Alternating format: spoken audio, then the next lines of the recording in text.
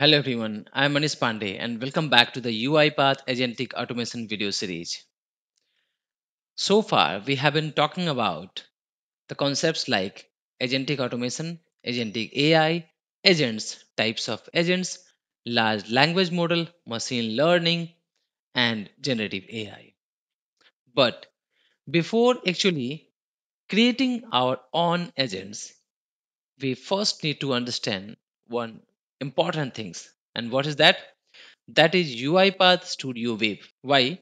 Because UiPath Studio Web is that place where we design, build, and test our automations. So let's start understanding the UiPath Studio first. Let me show you something important here. If you click on this early adopter agents, then you see one message where it says that agent development has been moved to Studio. So that Studio means UiPath Studio Web.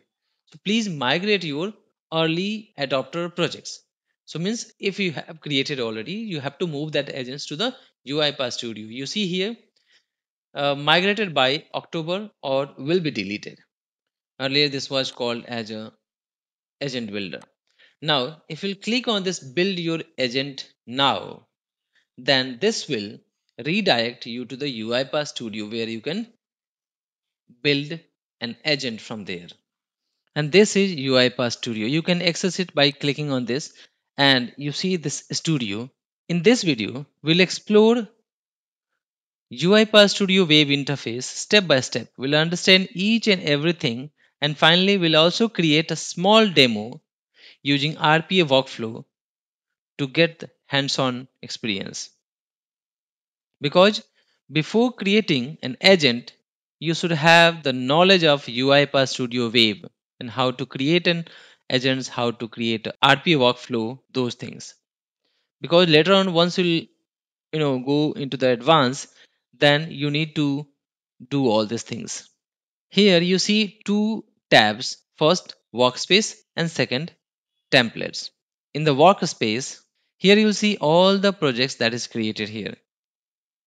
You'll see the status when it was created, who is the owner, what type of content it has, the edited, and so if it is in the draft, you'll see the draft. If it is deployed, you'll see the published or deployed like that. You'll see the status, and here you'll see the project name. Second, we have templates. These are the pre-built template provided by UiPath. Here we can use autopilot to generate your projects. You see, this is automation means these are RPA workflow. If you see agentic process, so this template is for agentic process. Whatever you want to use, you can use that and modify as per your need. Now you see install locally means if you click on that, it will allow you to redirect to another page where you can download UiPath Studio or some other UiPath platform products. Here you see one button, create new. When you will click on create new, you will see multiple options. It says that start building a project. Choose how you would like to begin. So we'll click on create. It means you are going to create a project. So what type of projects you are going to create? So we have 5 to 6 options here. Agentic process, agent, RPA workflow, API workflow, app. If you click on this drop down, you'll see two more options, solution, which is in the preview, and then one option that is import. Let's understand these one by one. First, agentic process. Agentic process basically is used to orchestrate end-to-end process with the agents, robots like RPA workflow and others. We'll cover agentic process when we'll start creating the agents and then we'll start using the agentic process. For now, we are going to only understand how to create RPA workflow and overview of UiPath Studio. Second, we have agent. So this is where you design your digital worker that is powered by LLM. Means here you can create an agent. You can build an agent. Now RPA workflow. This gives you an option to create RPA workflow, robotics process automations. API workflow. This is in preview. This helps you connect with external systems using API, means you can easily create an API workflow here. Fifth, that is app. Here you can use this app functionality, this app project to build a low code apps for the decision approvals or for the dashboard or for form submission. So you can create an UiPath apps. In UiPath Studio, you will already have learned how to create a UiPath apps. But here in the studio also we have an option we can create UiPath app. Now this is solution. This is also one type of container where you can group multiple agents, RPA workflows and processes together and called a solution. And the last, that is import. So if you already have a project created and you have stored locally or somewhere, if you want to import that from other systems, then you can import it. It will allow you to import only .uip file extension or .uis. Now here you see, you just need to understand these icons as well.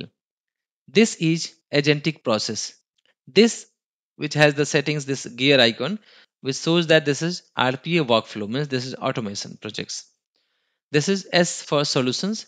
If you create an agent as well, if you mouse over on this, it says that this is an agent. So this and this both are like an agent. So icon S here. But if you click on this agentic process, so there the icon will be something like a stars will be there on that box, right? We can talk about that later. Okay, this is for app where we have this activities like these options. So this is UiPath apps. This is API workflow where we have two arrows, one going up and one going down. Now it's time to create an RPA workflow. So let's start practically. For that, we'll click on create new. First, we'll start with RPA workflow. Once we'll click on this, it will give you another workspace. It will redirect to another work here where you see RPA workflow and then the first workflow, that is main. You see in UiPath Studio there is a main.xaml. Now what we are going to create here? We are going to create one automations here which will say hello UiPath Studio Web. First understand this interface. Here you see the workflow name that we just now created, RPA Workflow 1. Earlier we had RPA Workflow. Now this is another project. So automatically it has taken RPA Workflow 1. If you create one more time, so it will be RPA Workflow 2 like that. Now it has by default one main XML file. Here you see an option to go to the projects. If you click on that, it will allow you to go back to this projects. So we just now created this RPA Workflow 1. We had earlier RPA Workflow. So let's open this. Now here left side you see this folder icon which is Open Project Explorer. So this is basically a project explorer. We have this project name and then inside that we have main XML file. So we can create multiple workflow by clicking on this plus button, and from here, from the explorer itself, you can create an activity, you can create a workflow file. Second, we have open issue panel. So if you click on that, it will open the issue panel. So this is issue panel. What is that issue panel? So if you'll create any project, any activity or anything, if you'll have any issue in your project, you'll see that error here, issues in current file. Click on that and you see here value for required activity arguments message was not supplied here. Now see, this is change history. So if you change anything in your project, you will see the version. Right side, you see there's an option submit as a template. So if you want to submit this RP automation workflow as a template, so you can do it. But for that you have to fix this and then you can this will be available to submit. Okay, now you see there is no error, there is no issue here. Then you can submit this as a template, put your that template name, description, and then create that. Another option we have share.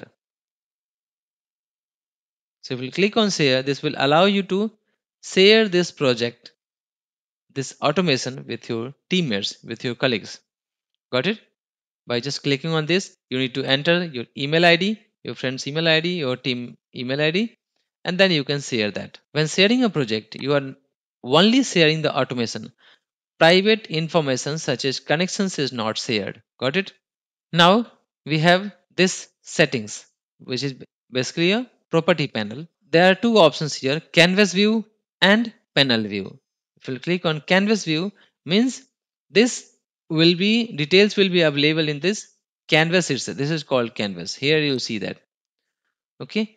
Now if you click on this panel view, so this details will be available here in the panel itself, properties panel. Now this is data manager.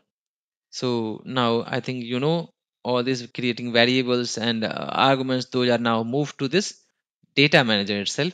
So you can access, this is like suitcase icon where you can access variables, arguments, entities, connections. You can create, edit, delete those things. You can do it from here. Third, that is output. So if you start running your project, debugging that project, you will see the output here. And the last, that is watches. Here you can watch your variables value or expressions value while debugging. Got it? Okay, so now we'll start with first automation, RPA automation called Hello World. For that, we'll go to this project explorer and our project name is RPA Explorer. We'll change that to Hello World. For that, we'll click on this, right click and click rename. And we'll say RPA Workflow underscore Hello World. Got it? Now this has been changed. You see here the updated name. This is a trigger, manual trigger means manually you will run this automation. There is no schedule here. What I want to do, I want to show a log message which will say hello UiPath Studio Web. That's it. For that, we'll click on this plus, which will allow you to add an activity. Then you need to search for an activity, whatever you need. So I need log message. I will search for that. And this is a part of control, right? Now I want to show hello UiPath Studio Web. So there are two options. Either I can update directly from the canvas view here itself or by going to the property panel, that is panel view. So if I use it this one, then I need to click on this canvas view and then I can directly write it here. Now one more thing. Do not use double quotes here. Just say hello UiPath Studio Web. Only this one. Now select a label or leave empty for an info. If you want to just select info, just leave as it is. If you want to run this, so here we have an option debug on cloud or debug a step by step. If you want to debug a step by step, we have an option here. There are a few more options we have. Do you want to debug this on local machine or do you want to set configure this debug option? I want to debug on the cloud itself. Let's click on debug on cloud. Now once you click on debug on cloud, then you see three options: stop, resume. Let me run one more time.